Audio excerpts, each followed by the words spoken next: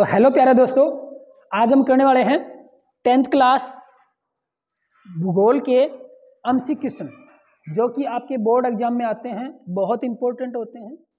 Exam में जब हम पास होने के लिए सबसे ज़्यादा यही काम आते हैं। तो अभी बोर्ड के पेपर होने वाले हैं सभी बोर्ड में इंडिया में, तो अभी इनको ध्यान से देखना है कि निम्नलिखित में से 10वीं क्लास में जो आएगा एमसी क्वेश्चन वो क्या है। निम्नलिखित में से कौन सा पक्षी द क्रिटिकल प्रजाति की श्रेणी में नहीं आता है। क्रिटिकल का मतलब जिसके ऊपर संकट मंडरा रहा है, ऐसा कौन सा नहीं है। तो जो मोर है ना, वो क्रिटिकल कंडीशन में नहीं है, संकट में नहीं है। बाकी की सारे के सारे, जैसे कि गुलाबी सिर वाला बतख है, एक बतख होता है जिसका सिर गुलाबी है, मोर है, ये नहीं है। पर्वतीय बटेर, बटेर एक पक्षी होता है, एक मुर्गे जैसा ही होता है। एक है जंगली चित्तीदार उल्लू। ये सब के सब क्रिटिकल कंडीशन में हैं, संकट की स्थिति में हैं, लेकिन मोर जो है अभी ठीक ठाक कंडीशन में है। तो आपका आंसर हो जाएगा मोर जो है वो क्रिटिकल कंडीशन में नहीं है, क्रिटिकल प्रजाति की श्रेणी में नहीं आता, बाकी सारे आते हैं। उससे अगला आपका क्वेश्चन है, निम्नलिखित में से किस जीव के लिए जैव विविधता बहुत महत्वपूर्ण है। जैव विविधता क्या होता है? जो जीव हैं, अलग अलग प्रकार के जीव हैं, जैसे कि गाय है, भेड़ है, बकरी है, कुत्ता है, बिल्ली है, मोर है, जितने पक्षी हैं, अलग अलग प्रकार के जीव है ना, उनको बोलते हैं जैव विविधता। और ये सब किसके लिए जरूरी है या सबसे ज्यादा महत्वपूर्ण किसके लिए है? तो मानव के लिए ही है, मनुष्य के लिए जैव विविधता। मनुष्य को सब कुछ चाहिए, गाय भी चाहिए, मुर्गे भी लेते हैं आजकल, वो आजकल क्या हमेशा से होता रहा है, मांस मछली। तो और भी हैं, जैसे घोड़ा है, जाने के लिए आने के लिए बहुत सारी चीजें हैं। तो मनुष्य के लिए जैव विविधता बहुत महत्वपूर्ण स्थान रखती है। तो आपका आंसर हो जाएगा इसमें मनुष्य। उसके बाद अगला जो क्वेश्चन है वो है काला हिरण निम्नलिखित में से किस श्रेणी के जीवों का है। काला हिरण, हिरण होता है काले रंग का होता है, कोई भूरे रंग का होता है, उसमें जो है वो लुप्त प्रजातियां हैं, लुप्त हो चुकी हैं, खत्म हो चुकी हैं। तो आपका आंसर हो जाएगा लुप्त प्रजातियां। स्थानिक प्रजाति जो एक स्थान पे पाई जाती है, दुर्लभ जो बड़ी मुश्किल से मिलती हैं, विलुप्त जो विलुप्त होने वाली है, खत्म होने वाली है, और लुप्त जो खत्म हो चुकी है। तो जो काला हिरण है वो लुप्त प्रजाति है। इससे अगला क्वेश्चन है आपका कि विभिन्न प्रकार के पौधों और प्राणियों को विभिन्न श्रेणियों में निर्धारण कौन सी एजेंसी करती है? कि पूरे संसार भर में कि भाई ये पौधा है, ये प्राणी है, और उसकी श्रेणी बांटी गई है, वर्ग बांटे गए हैं, ये ग्रुप बांटे गए हैं, तो वो निर्धारित कौन करता है? तो पूरे विश्व में एक संस्थान है, उसका नाम है अंतर्राष्ट्रीय प्राकृतिक संरक्षण और प्राकृतिक संसाधन संरक्षण संघ, जिसको शॉर्ट फॉर्म में IUCN कहते हैं, IUCN कहते हैं। वो एक संस्थान है जो कि पौधे और प्राणियों की विभिन्न जो श्रेणियां हैं, वर्ग हैं, उनका नाम लिखती है, नाम बताती है। भाई ये इस पौधे को इस वर्ग में रखा जाएगा, इस जीव को इस श्रेणी में रखा जाएगा। तो आपका आंसर हो जाएगा बी। उसके बाद अगला क्वेश्चन है आपका 1952 में भारत निम्न में से किस प्रजाति को विलुप्त घोषित कर चुका है? यानी कि ये प्रजाति जो है वो कभी भी खत्म हो सकती है। तो वो कौन सी प्रजाति है? एशियाई जो चित्ता है, एशिया के अंदर जो चित्ता मिलता है, चित्ता जो सबसे तेज दौड़ता है, ये एशियाई चित्ता भारत के अंदर 1952 में कह दिया गया है कि ये विलुप्त होने वाला है। तो इसका आंसर हो जाएगा डी ऑप्शन। क्या है? एशियाई चित्ता। उसके बाद अगला क्वेश्चन है आपका, निम्नलिखित में से कौन भारत के वनों और वन्य जीव संसाधनों के प्रबंधन का प्रभारी है? भी भारत के अंदर जो वन है, जंगल है, और उसमें रहने वाले जीव हैं, उनका प्रभारी, उनकी देखभाल करने वाला कौन है? तो कौन है भाई? वन विभाग। वन विभाग जो है भारत के अंदर जितने भी जीव हैं या वन है, उनका संरक्षण करना है, उनका प्रबंध करना है, उनकी देखभाल करनी है, वो सब का सब वन विभाग करता है। उसके बाद अगला क्वेश्चन क्या है भाई?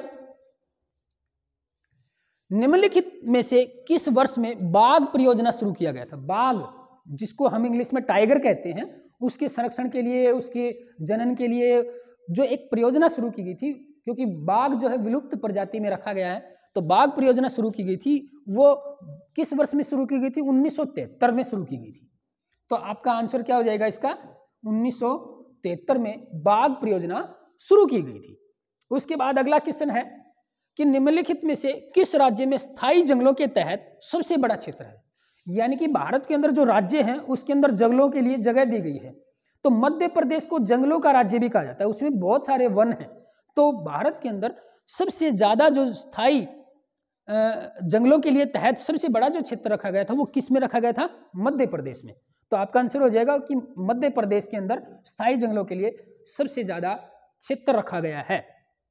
उसके बाद अगला क्वेश्चन है कि हिमालयन यव क्या है? एक नाम है हिमालयन यव, एक पौधा होता है और उसका नाम, जैसे बहुत सारे जीवों के नाम हैं, इसी प्रकार एक हिमालयन यव नाम का क्या होता है? एक औषधीय पौधा है जिससे दवाइयां बनाई जाती हैं। तो आपका आंसर हो जाएगा हिमालयन यव क्या है? एक प्रकार का औषधीय पौधा है। उसके बाद अगला क्वेश्चन क्या है कि 1991 में सुरक्षित प्रजातियों की सूची में पहली बार, सुरक्षित मतलब जिसको बचाना है, सुरक्षा देनी है क्योंकि वो खत्म हो सकते हैं, पहली बार किस प्रजाति को शामिल किया गया था? पहली बार सन 1991। तो सबसे पहले हमने, जो भारत सरकार था, उन्होंने कहा था कि पौधे जो हैं उनको सुरक्षित प्रजाति के रूप में रखा जाए, कि सबसे पहले पौधों को बचाओ, सबसे जरूरी है मानव जीवन के लिए, हर जीव के लिए पौधे जरूरी हैं। तो पौधों को सन 1991 में सुरक्षित प्रजाति को सबसे पहली बार सूची में रखा गया था। उसके बाद अगला क्वेश्चन है आपका कि वन और बंजर भूमि जो सरकार, व्यक्तियों और समुदाय, समुदाय मतलब कोई संगठन है, कोई लोगों का समूह है, के स्वामित्व में होते हैं, उन्हें क्या कहते हैं? अवर्गीकृत। एक तो था वर्गीकृत वन, जिसको वर्ग में रखा गया, भाई ये जगह है वर्गीकृत, कुछ इससे दिया गया है वर्गीकृत वन। लेकिन अगर सरकार के अधीन है या किसी व्यक्ति के है या किसी समुदाय के अधीन अगर कोई या स्वामित्व, उसका मालिकाना हक है, तो उसको हम अवर्गीकृत वन में रखते हैं। तो आपका आंसर क्या हो जाएगा? अवर्गीकृत वन जो होते हैं वो सरकार, व्यक्ति या समुदाय के पास जो वन वाली भूमि है और जो बंजर वाली भूमि है वो आती है। उसके बाद अगला क्वेश्चन है आपका कि निम्नलिखित में से कौन सा एक विलुप्त प्रजाति है, यानी कि लुप्त होने वाली है? तो इसमें पहले भी आया था, एशियाई चीता जो है वो विलुप्त होने वाला है, खत्म होने वाला है, और बाद में हमने इसको निर्धारित भी कर दिया था कि ये विलुप्त होने वाली प्रजाति है। उससे अगला क्वेश्चन है आपका कि निम्नलिखित में से कौन सा स्थानिक जाति का उदाहरण है? स्थानिक मतलब एक स्थान पर कोई प्रजाति या कोई जाति मिलती है और वो दूसरी जगह नहीं मिलती, तो उसको बोलते हैं स्थानिक प्रजाति। तो निकोबारी जो कबूतर है वो केवल निकोबार में पाया जाता है, इसलिए उसको हम स्थानिक प्रजाति के रूप में व्यक्त करते हैं। तो आपका आंसर हो जाएगा निकोबारी जो कबूतर है वो एक स्थानिक जाति का उदाहरण है। बाकी जो ने वो हर जगह लगभग पाए जाते हैं, जैसे एशियाई है पूरे एशिया में पाया जाता है।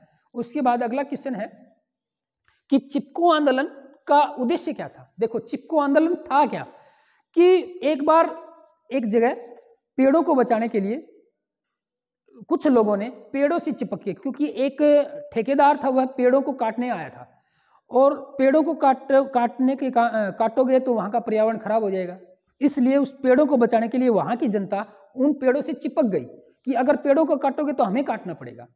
तो उसको हमने चिपको आंदोलन नाम दिया था। चिपको मतलब पेड़ से चिपक गए।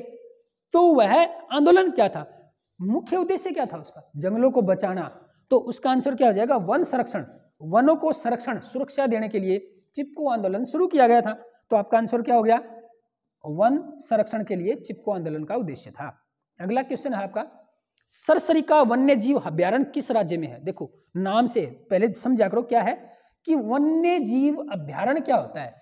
ऐसा जगह जहां पे वन्य जीव, वन के अंदर, जंगलों के अंदर रहने वाले जीव हैं, उनको सुरक्षा दी जाती है। वहां पे ना तो कोई व्यक्ति उनका शिकार कर सकता, ना उनको पाल सकता या मार सकता, केवल सुरक्षा दी जाती है। ऐसी जगह को हम वन्य जीव अभ्यारण्य कहते हैं। जंगलों के में खुले रूप से क्या कर देना, जंगली जीवों को छोड़ देना, उसको बोलते हैं वन्य जीव अभ्यारण्य। और भारत के अंदर बहुत सारे वन्य जीव अभ्यारण्य हैं, जिसके अंदर एक नाम है सरिस्का, और वह है राजस्थान के अंदर एक वन्य जीव अभ्यारण्य सरसरिका। सरिस्का वन्य जीव अभ्यारण्य है और वो राजस्थान में पाया जाता है। तो आपका आंसर हो जाएगा कि राजस्थान के अंदर सरिस्का वन्य जीव अभ्यारण्य मिलता है।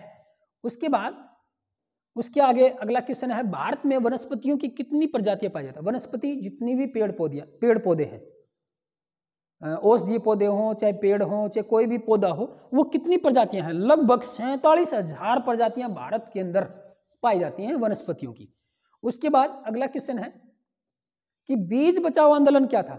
बीजों को बचाना है, बीज खराब नहीं होना, क्योंकि आजकल बहुत सारी कंपनियां आ चुकी हैं जो हाइब्रिड बीज बनाती हैं या जेनेटिक मॉडिफाइड जीएम बीज बोलते हैं, वो कंपनियां बनाती हैं, जिसके कारण जो बीज हैं वो कंपनियों के अधीन रह गए और उनको वो एक बार बोने के बाद उनको दोबारा नहीं पैदा कर सकते, उन्हीं से खरीदना पड़ेगा। तो उनको बचाना जरूरी है।